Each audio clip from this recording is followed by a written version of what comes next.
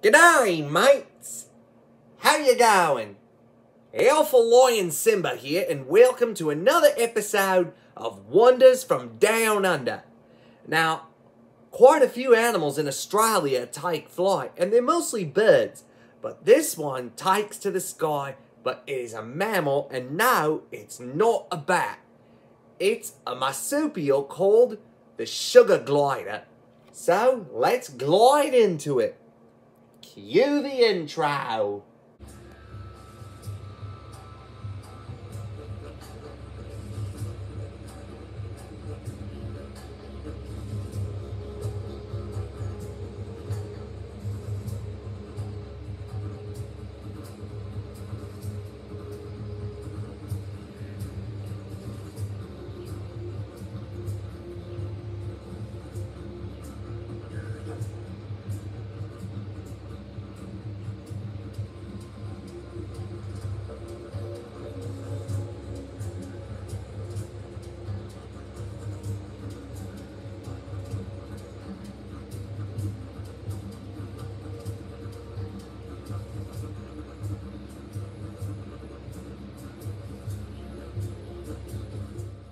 The sugar glider lives in New Guinea, the surrounding islands, northern and eastern Australia, and it was introduced into Tasmania by European settlers in the 19th century.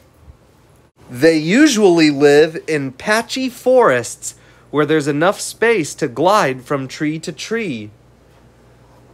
An adult male sugar glider weighs 4 to 5 ounces, while an adult female weighs 3.5 to 5 ounces. Their head and body is 6 to 8 inches long, while their tail is 6 to 8 inches long. The sugar glider gets its name because it gets around from tree to tree by jumping from a branch and gliding, much like North America's flying squirrel. The patagium stretches from the wrist to the ankle on each side. It is folded closed on the body when it's not in use, and when the sugar glider is in flight mode, it uses its tail like a rudder. The sugar glider is a social animal living within a group of up to 7 individuals.